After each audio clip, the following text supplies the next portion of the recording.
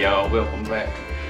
In that last video I did, I was talking about making a cover scent spray out of dog fennel.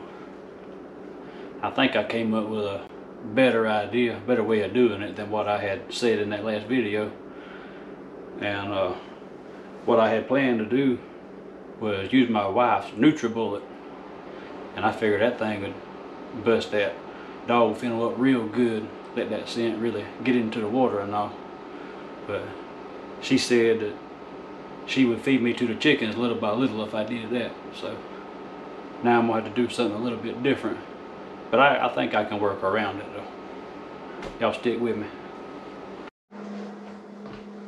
Now seeing as how my wife wouldn't let me use her NutriBullet, I'm going to have to do it the old fashioned way. I'm going to take my knife and take this dog fennel and chop it up real fine.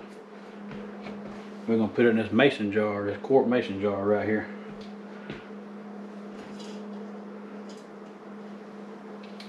Just like that right there.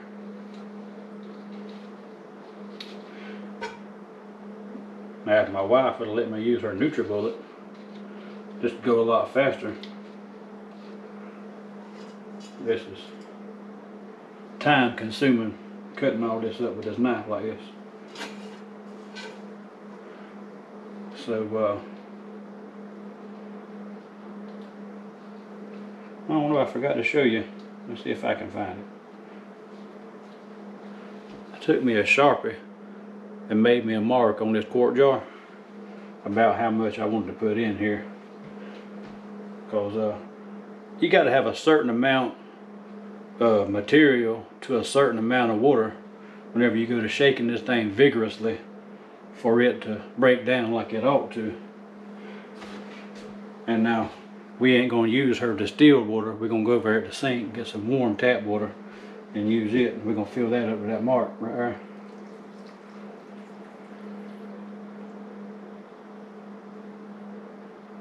Just like so.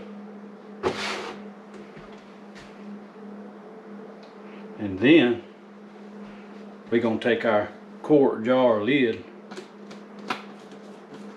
put that thing on tight.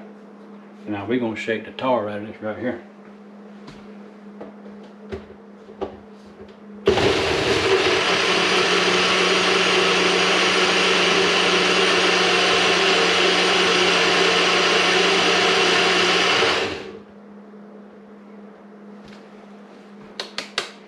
Alright, now that you got that shook up real good, get the lid off in it. Sit that over in that pot. Then we're gonna take an old sock. So you don't want to use your wife's coffee filter doohickey right here. You just take this old sock like this right here. You just start pouring that stuff off through that sock right there.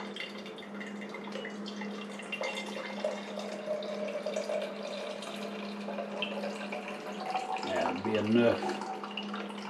That'll be a gracious plenty for what we're doing. You take that old sock and squeeze it right there. Get the goodie out of that stuff right there.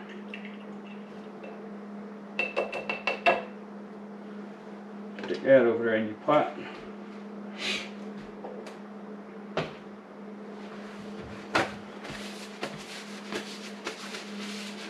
Then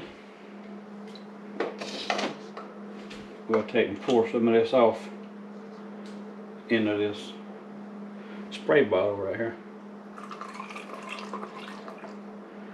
It ain't looking too good on not leaving green stains, is it?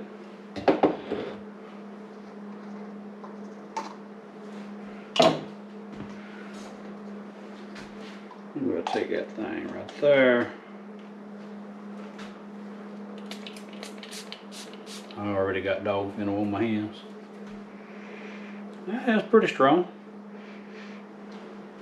Pretty strong, pretty strong.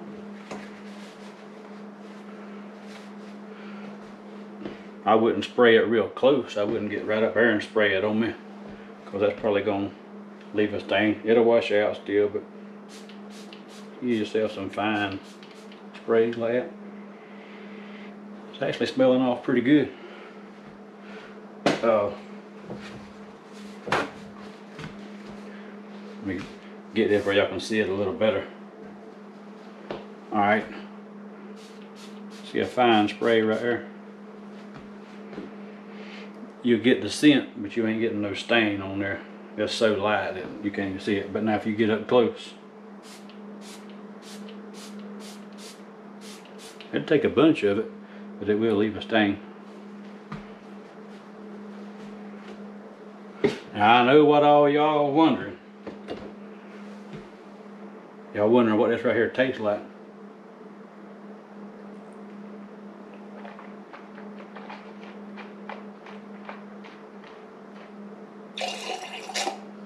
Tastes a lot like dog venom.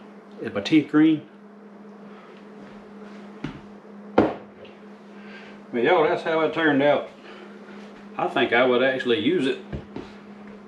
I'll probably put some of this up, see how long it lasts, see if it lasts on into the season. But I've also put me some in the freezer in just straight dog venom in gallon bags, just in case.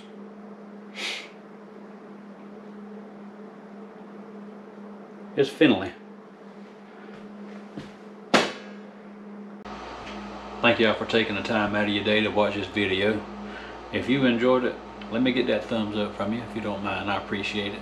The good book says that if you have pity on the poor, that God will pay you back whatever you give them. So help somebody if you can. Give to somebody less fortunate. It won't cost you a dime. Y'all have a good one. The good book says that if you have pity now, since my wife wouldn't let me do it, yeah, I gotta pee. I'll be right back.